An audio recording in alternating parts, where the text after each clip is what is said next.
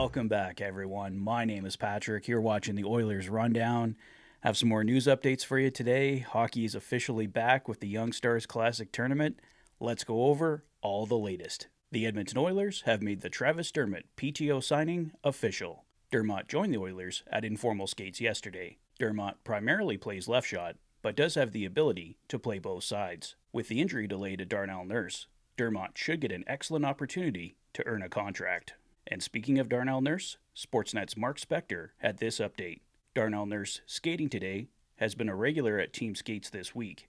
As first reported by Tom Gazzola, Nurse is expected to miss most of the preseason schedule with an injury. He may play the last game or two if cleared by doctors. Also on the injury front, Edmonton Sports Talk's Tom Gazzola reported yesterday that Evander Kane will indeed be going in for surgery and will miss some time to start the year. We await official word from the Oilers on Kane, and we should find out a time estimate when they make the announcement. Jim Matheson of the Edmonton Journal gave us these updates on Darnell Nurse and former Oiler Markus Niemelainen. Darnell Nurse's lingering playoff injury happened in Game 2 in Florida when hit hard by Evan Rodriguez along the boards midway through the first period.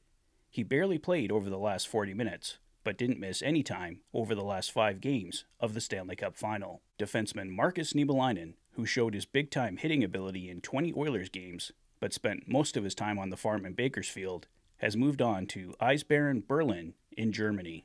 And lastly for today, hockey is officially back in the form of the Young Stars Classic happening in Penticton, BC this weekend. The Oilers rookies will take on the Canucks rookies tonight at 8:30 p.m. You can catch the game on Oilers Plus or on the Vancouver Canucks official website. We did get some disappointing news this morning though. It was confirmed that defensive prospect Bo Akey will not play in the tournament. Definitely a huge blow.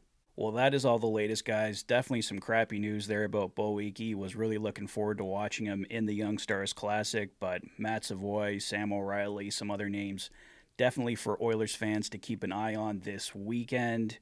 As for the Oilers PTO situation, I think there's still a chance they bring in a second PTO.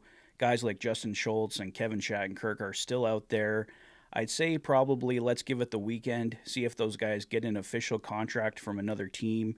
If they're still available come Monday or Tuesday, we have camp kicking off on Wednesday, then I think there's a chance one of them signs a PTO with the Oilers, but it's kind of a wait-and-see approach right now. The Oilers may just go with Travis Dermott. Don't count it as official that a second PTO is coming in, but just thought I'd mention it as something to keep an eye on. But like I said, that's all I have for now, guys. I will see you tomorrow for a recap of tonight's game between the Oilers and Canucks, and if anything else breaks in the meantime or tomorrow, I'll get you guys updated.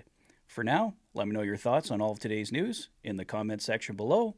If this is your first visit to the channel and you like what you see, please consider liking and subscribing for all the latest Oilers content.